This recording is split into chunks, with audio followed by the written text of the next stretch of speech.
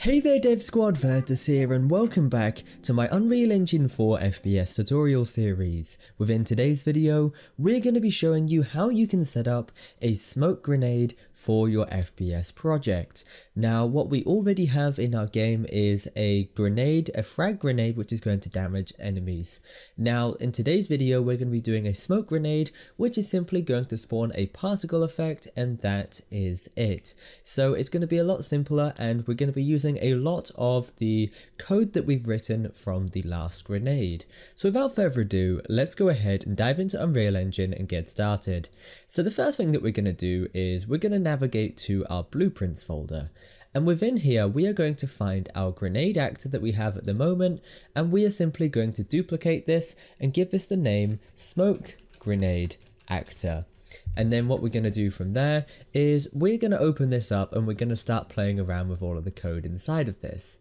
So what you're going to notice is inside of here we've got a lot of unnecessary code that we're simply not going to need.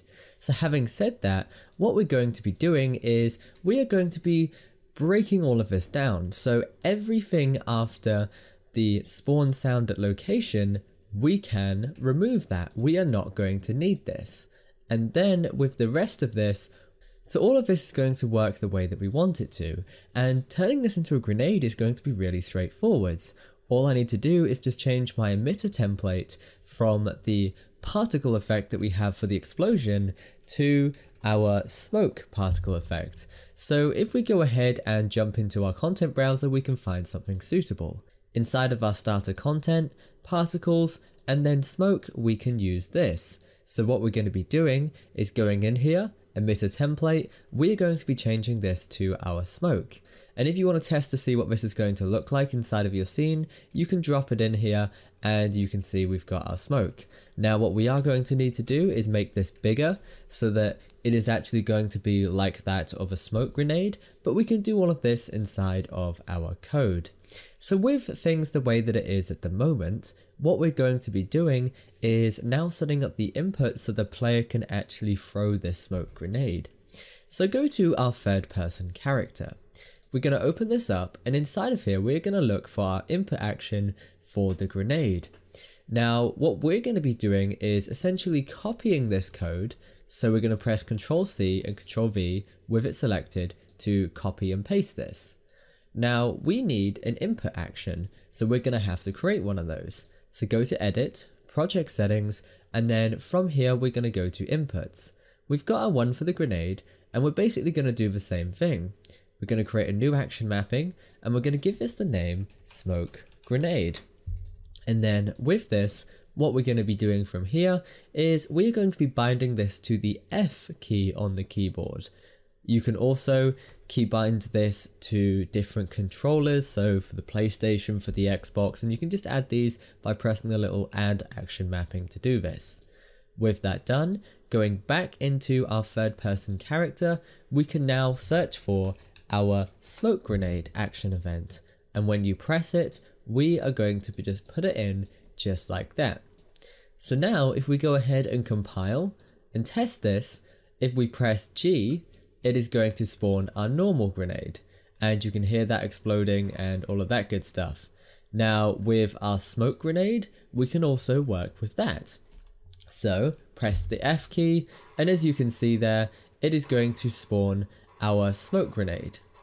Now what you are going to notice is with our smoke grenade, it's doing the explosion. So we need to make sure we have changed over the template. So go back to our smoke grenade, or go back to our character rather, and inside of here for our class you want to change this from your grenade class to your smoke grenade actor, because one is going to do damage and cause the explosion, whereas the second one's just going to do the smoke. So let's go ahead and do this now. So let's just press F a couple of times to throw that grenade, and as you can see here, it is going to start spawning in that smoke. Now what you will notice is with this smoke, it is going to be rolling along with the grenade actor, and that's not what we want. So having said that, if we go ahead and open up our smoke grenade, if we find this in here, so open it up, smoke grenade actor, what we're going to be doing is making sure we are not spawning this attached, because we do not want it to be attached to that. So with that, get rid of that, and then we are going to do spawn emitter at location instead. So we're going to put this in just like that, like we did before. We are going to use the smoke. So if we just search for smoke, we can find this, p_smoke, and then the location, we are going to be getting the world location like we did before, and we're going to be putting it in here. And then once we've done this, what we're going to be doing is just playing around with the scale until we get the right scale. I'm going to go for a simple 5, 5, and 5, which is 5 times the normal smoke scale. So let's go ahead and give this a go. So I'm going to press F to spawn in my smoke grenades. And as I spawn these, you can see now we have got our smoke. It's really nice and big, and it's consistent with what you would expect from a smoke grenade. So I hope you guys have enjoyed this and you can have a lot of fun. You know, there is lots and lots of different variations that you can make of the different grenade types. You've got flashbangs, smoke grenades, but this should be the main area that you are going to want. Now, what you will notice is with this smoke at the moment, it is not going to be disappearing. And the reason for that is because we haven't told it to do so. So go into our smoke grenade actor blueprint. And then lastly, all we're going to be doing is running a delay of 10 seconds. And then with this, we are simply going to be destroying the actor. So we're going to do destroy actor, target is going to be itself, and that is going to destroy this. Now what we're also going to do is destroy the components. And with this, we're going to use the sphere, which we've got in there anyway. And you're going to want to put your destroy components in first, because if you do destroy actor first, you're not going to be able to reference it and it's going to break our code. So what you should have should look like this. Target, we are going to destroy the sound. And we're also going to destroy the particle effect as well. And then the destroy actor is just going to remove anything else. So make sure you've got those references in there. Hit play, and then we're going to throw this one last time. So we're going to make some space. We're going to press F to spawn it in. And as you can see here, we have now got our smoke particle system. Now what we're going to need to do is give it 10 seconds to make sure this has worked. So there you go, 10 seconds is over, it's disappeared, and we can go in and we can chuck some more of these. And we can play around with the different types. We've got our smoke, we've got our grenades, and our FPS game is really starting to come to life now.